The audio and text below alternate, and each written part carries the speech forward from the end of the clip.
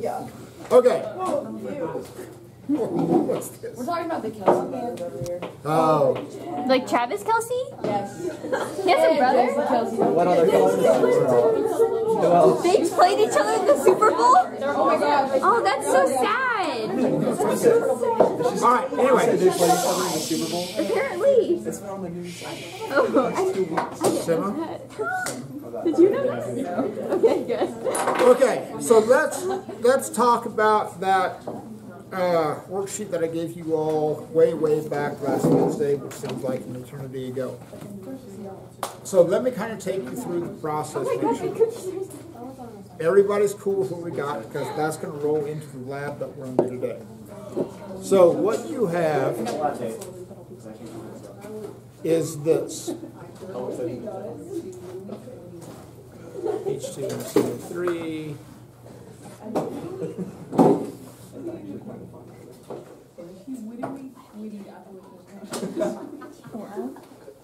Are we doing a lab today? Yes. Oh, very nice. Okay. So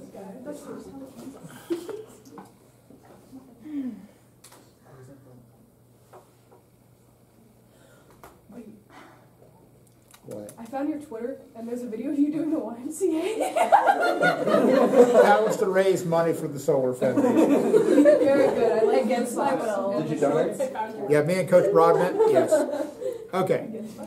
So let me kind of take you through this process. So what you have, what you were given here, is what's known as the skeleton equation.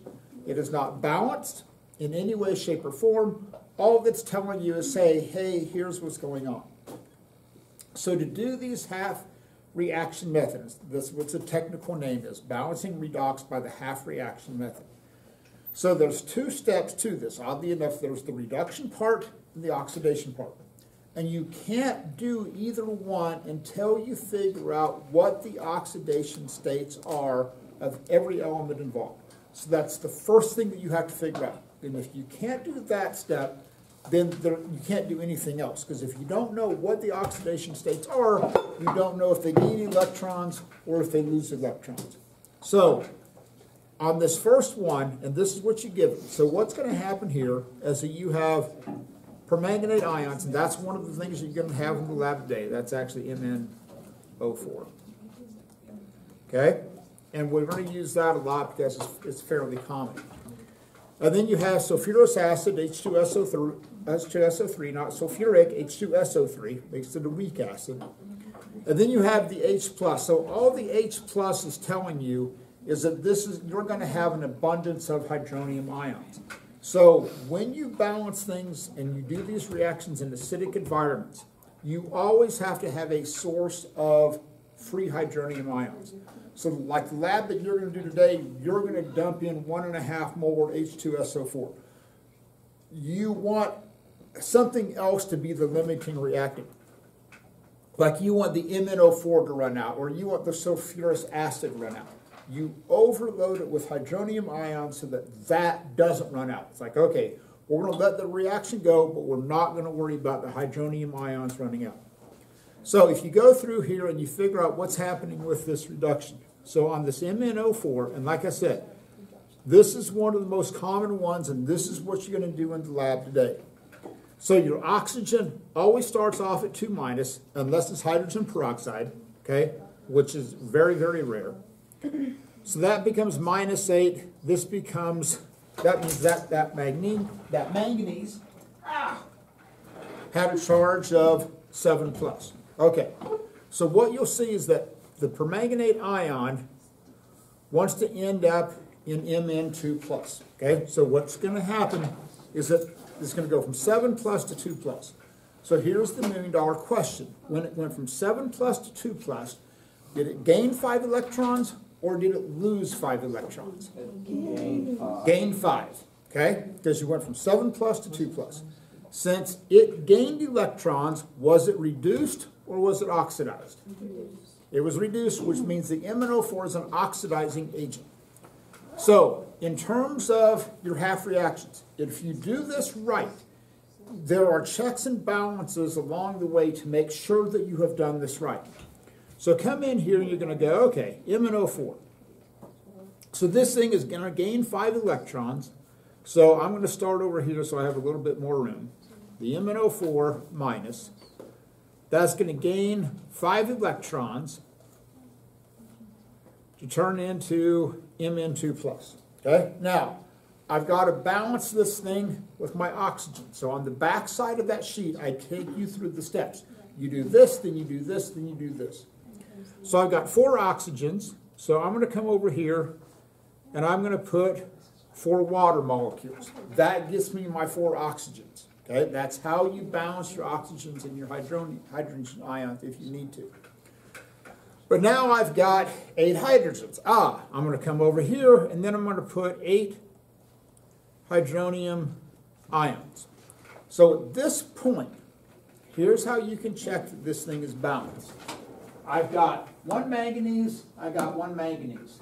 I got 4 oxygens, I got 4 oxygens. I got 8 hydrogens, I got 8 hydrogens. That's cool. Now, here's the most important thing. One of the great laws of science is what's known as, there are certain conservation laws. Conservation of momentum, conservation of angular momentum, conservation of charge, conservation of mass. Okay? So what this means is that when you get done, both sides should balance in terms of number of particles and charge. So if I come over here and I add this together, so I've got 8 positive charges here, and I've got 5 negative charges there. Okay, that leaves me at 3 plus. Then I've got an overall negative charge here. That knocks me down to plus 2. So the sum total of all my charges on this side is plus 2. Okay? Now, I come over here. There's only one thing that has a charge over here, and that's that manganese. That has a charge of plus 2. So when you get done with a half reaction in either oxidation or reduction, this is how you can check that you got it right. If everything balances with charge and the number of particles, odds are you did it right. Not guaranteed, but at least the odds are in your favor. If this doesn't add up with charge or number of particles, it's a train wreck. Okay, there's no way to compensate for it. Well, one's 1 plus, the other one's 2 plus. 1 plus 2, close enough. No. This is a law of conservation of charge. This isn't a suggestion of conservation of charge. It isn't, oh, kind of, maybe. No. Okay, no. This is a law. And if you get done with this step and it's not balanced, it's a train wreck. Okay, you got to regroup. And don't ignore it and go, well, it'll be okay. No, it won't. Okay, it won't be okay. This is a law. All right, now, if you look at what happens with the oxidation, okay, so this is H2SO3, sulfurous acid, turning into HSO4 minus. Okay, now, if you look at the oxidation states of sulfur on this one, so the sulfur is going to change, and if you go through, it's going to lose 2 electrons over here. Okay? Now, this is where you work the water and the hydrogen ions. Hey, I got 4 oxygen on one side. I got 1 over here. I'm going to put a water over here. And then over here, I've got 4 hydrogens. I got 2 with the water. I've got 2 with the sulfurous acid, which means I've got to balance the hydrogens over there, but I'm going to put hydronium ions, okay, because that's why it's done in an acidic environment. So then I'm going to put 3 hydrogens over here, okay? Now, here's what's most critical. Again, this is how you can check that you got this right. I got 4 hydrogens. I've got a total of 4 hydrogens. I've got 1 sulfur. I've got 1 sulfur. I've got 4 oxygens. I've got 4 oxygens. Now, notice with this, when everything should add up to equal to 0. And that's what's going to happen here. Because if you notice, I've got a negative charge here. I got 2 negatively charged electrons. That adds up to -3. I've got 3 positive charges over there. That adds up to equal to 0. Okay, so I've got a 0 sum on one side. I got a 0 sum on the other side. Okay, so if you have a 0 on one side, that doesn't mean that you can't have charges on the other side. It just has to balance out. so that both sides adds up to equal to 0. Now, here's the most critical step. The number of electrons lost has to equal the number of electrons gained. So you come in here and you find 5 electrons here and 2 electrons here. So the number of electrons lost has to equal the number of electrons gained. So you find the least common multiple of 5 and 2. The least common multiple of 5 and 2 is 10. So I'm going to multiply everything by 2, and I'm going to multiply everything by 5. Okay? I can't just do the electrons. You have to multiply everything.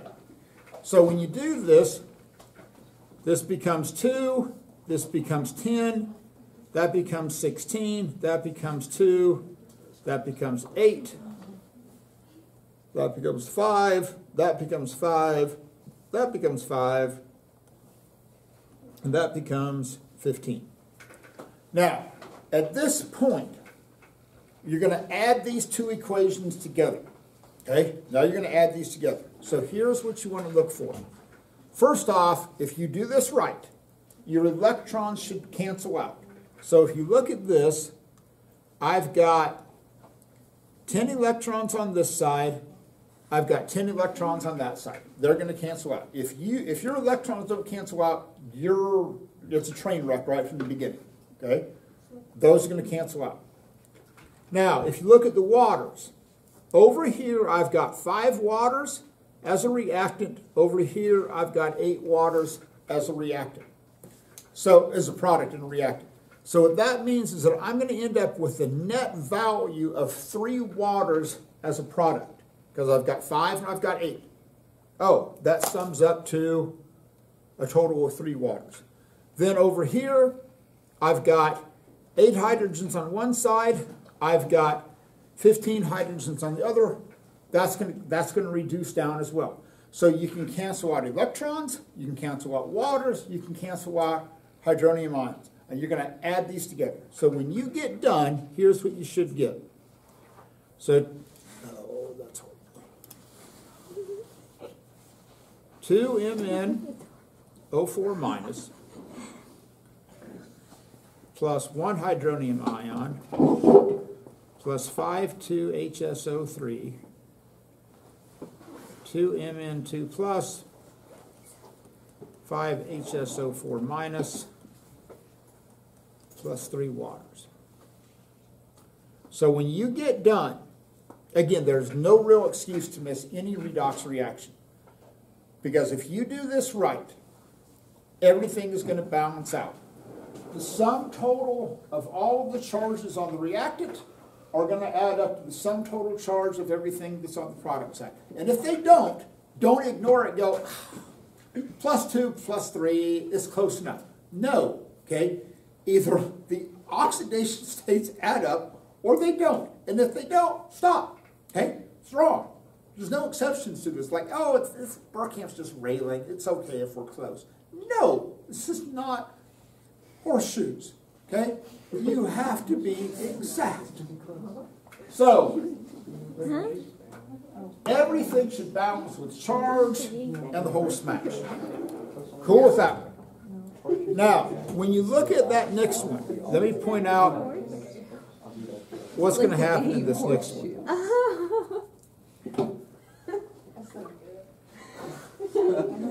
Bro, I thought you meant actual horseshoes. I was like, man, I feel like if you're not exact, that would hurt the Close only counts horse. when it comes to horseshoes and hand grenades. That's the expression. Or Wait, nuclear what? weapons. Close only counts in horseshoes and hand grenades. Or nuclear weapons. Or What do you mean? So it does count? Yeah, because in horseshoes, if nobody, I thought it said... if you're tied on who has the same number like on the post, then it's whoever's closest. Why do you not know horseshoes? Yeah, It's a common thing.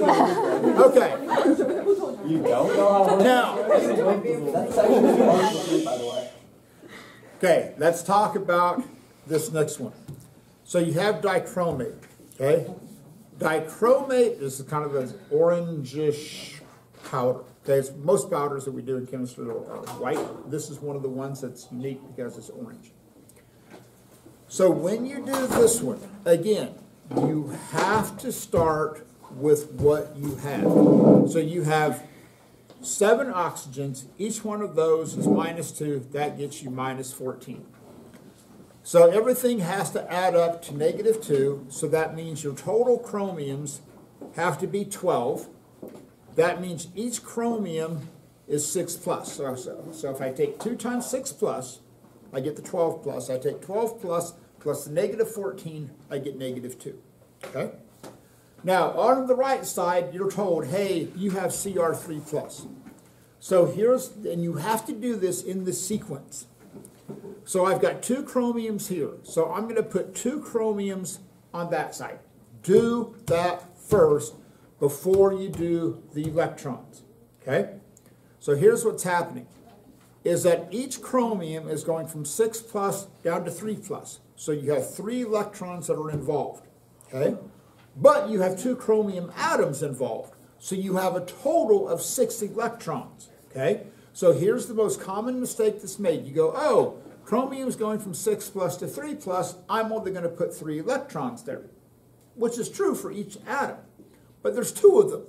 So that's why you have to double that up. So come over here, and I'm going to put 6 electrons over here. Now, at this point, I've got 7 oxygens. Oh, I'm going to put 7 waters over here. There's my 7 oxygens. Now I've balanced that out. Oh, but now I've got 14 hydrogens. Oh, so now I've got to come back over here, and I got to put 14 hydrogens. Now I'm done. So when you balance this, you're going to balance with oxidation charges, and you're going to balance with number of particles. If you do that, everything should balance out. Now, on the that's the reduction part. On the oxidation part, here's what you have to watch. You have I1 minus turning into elemental iodine. So if you actually see this reaction, elemental iodine is a brownish orangish color. So what would happen in this reaction is that you would see elemental iodine forming in the bottom of this beaker. Okay, and you'll do, not in today's lab, but you'll do this in another lab. When you see elemental iodine form, it turns into this brownish, orangish liquid. Okay, it's one of the few elements that that's a liquid at room temperature. But again, here's the deal. You got 2 iodines, so I got to put a 2 over there. I've got to balance that out, so I'm going to put 2 electrons over here. Okay? Don't look at this and go, oh, iodine goes from 1 minus to 0. It does, okay? But there's 2 of them involved. So that's why you have to double that up. So the next thing you want to do is look at this and go, oh, I got 2 electrons here. I've got 6 electrons there. I've got to multiply all of this by 3, so that way I have 6 electrons on one side, and I get 6 electrons on the other. So if you do that second one right, you should end up with, I'll just give you some hints. You should end up with 7 waters on the product side and 14 hydronium ions on that side. Okay? Are we good with that? Good? Once, twice sold? Okay, get that handed in. So is the reason... Okay, back to this. So there's 2 distinct parts to this lab, okay? So the first one you're going to do is a series of redox reactions, oddly enough, involving elements and compounds. So what you're going to do is that you're going to take 2 pieces of copper, okay, I've got little strips of it, and then you're going to take 2 pieces of lead, and then you're going to have 2 pieces of zinc, okay? So you're going to have 3 different solutions, what we call reagents. You're going to have copper nitrate, you're going to have lead nitrate, and you're going to have zinc nitrate, okay? So oddly enough, it won't do any good to put copper nitrate solution on pieces of copper, because oddly enough, nothing's going to happen because everything's copper. So the first thing you're going to do is you're going to take those two pieces of copper, and you're going to take a watch glass. Remember, the watch glass is like that big, it's a clear piece, looks like a huge contact lens for like an elephant, okay? That's going to be your watch glass. You get the visual. Now, I've also got stereoscopes in those. And the stereoscopes take the watch glass. Stereoscope is like a microscope, okay, but it's used for viewing like larger things, not necessarily like the small amoeba growth stuff that makes up biology. So you're going to take your watch glass and take the two pieces of copper, and then you're going to put lead nitrate on one, and you're going to put zinc nitrate on the other one, and watch them underneath the watch glass, and you're going to see what's going to take place. Now, understand the physical nature of what's taking place. So when you have that piece of copper, what we're saying is that you have these chunks of solid copper, okay, elemental copper. And along comes, say, for example, the lead ions. So here's the fundamental question.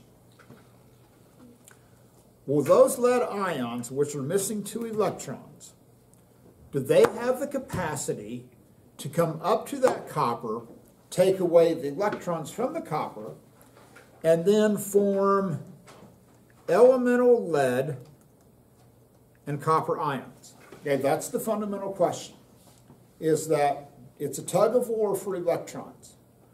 Do the lead ions have the capacity to come up to the copper and go, so, give me your electron? And will the electrons from the copper transfer over? If they do, what you will see is that you will see crystals of lead forming on the copper, and you will see the copper dissolving, okay, if that happens. Okay, that's what's going to take place. Eventually, what you're going to do is you're going to reverse this. And you're going to take a piece of lead, and then you're going to put copper ions in it. And then it's the same question. Do the copper ions have the capacity to come up to the lead, form elemental copper, and the lead go into the solution?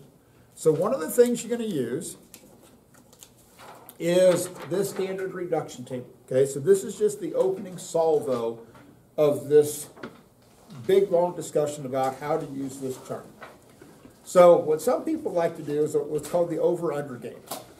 So if you look at a reaction that you know takes place, like for example, you all know that if and we did this last Wednesday, if I take that piece of magnesium and I drop that into hydrochloric acid, you know a reaction is going to take place.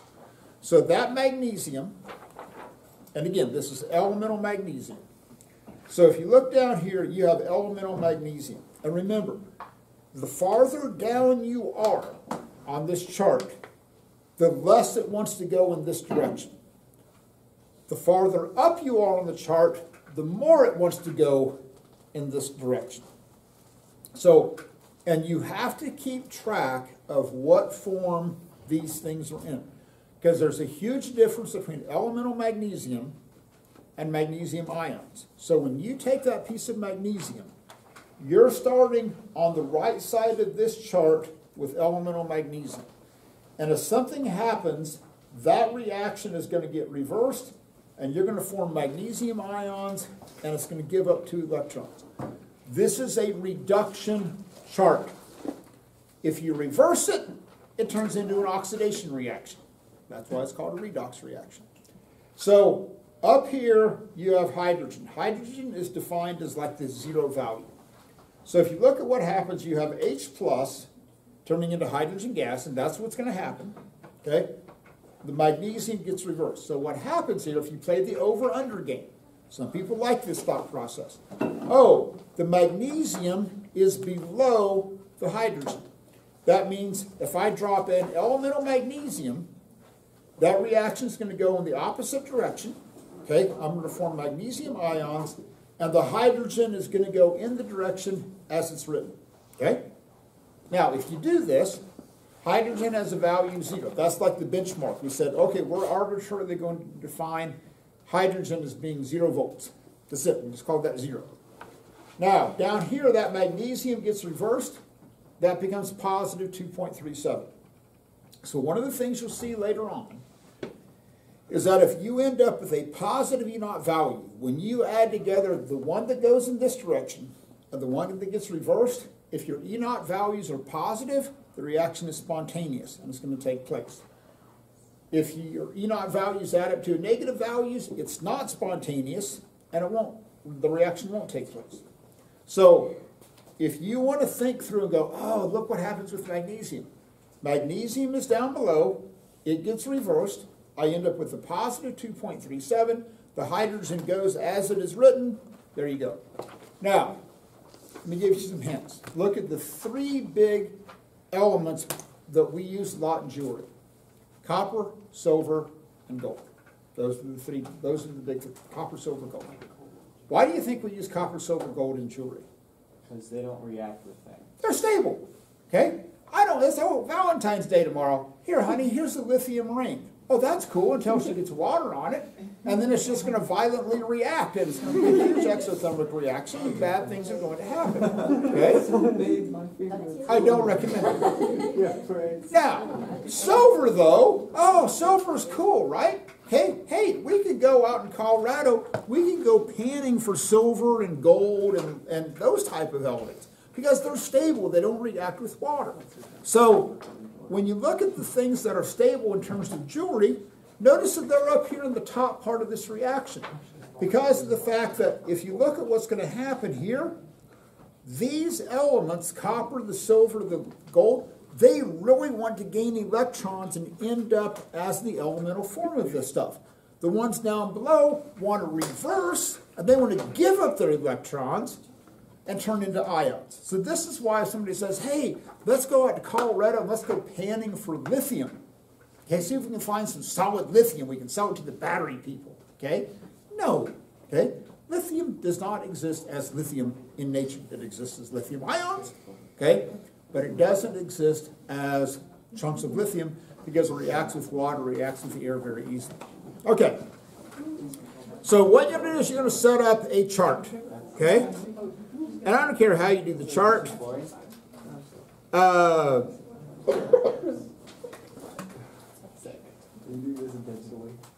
What you might do is something like this, where you put, because you're going to have a total of 6 different observations.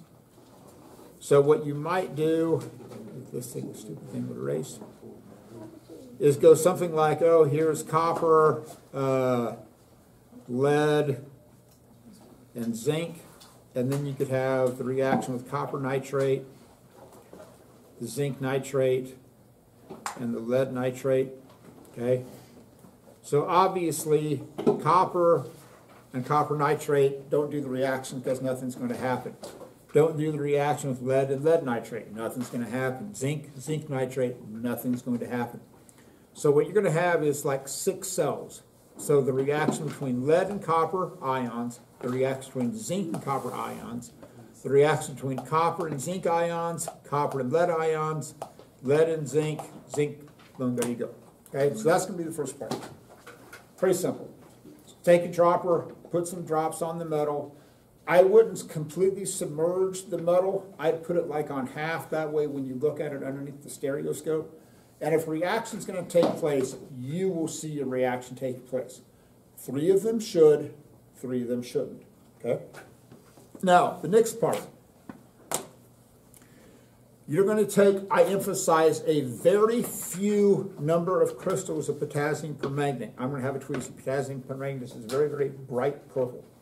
You are literally going to take a pair of tweezers, and you are out of that jar, you're going to grab a few crystals, weigh it. It's going to be a very small amount. You're going to dissolve that in 10 milliliters of water. Okay? And you'd be surprised how that small number of crystals makes that color so vibrant in that beaker.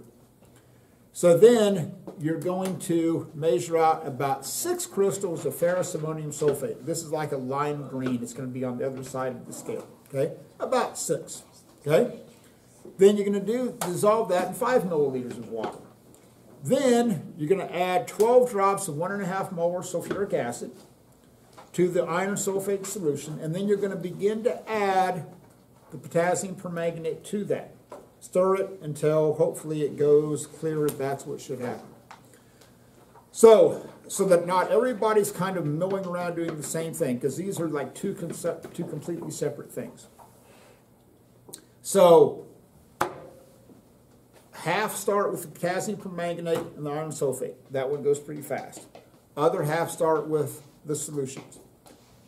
It's a fairly simple lab. You have a bunch of questions to answer, okay? And I tell you, like for the reactions that took place, write the balanced reduction equation, the balanced oxidation reaction, and then you're going to add these two equations together. So what I want on question number 1, you're going to have something like maybe like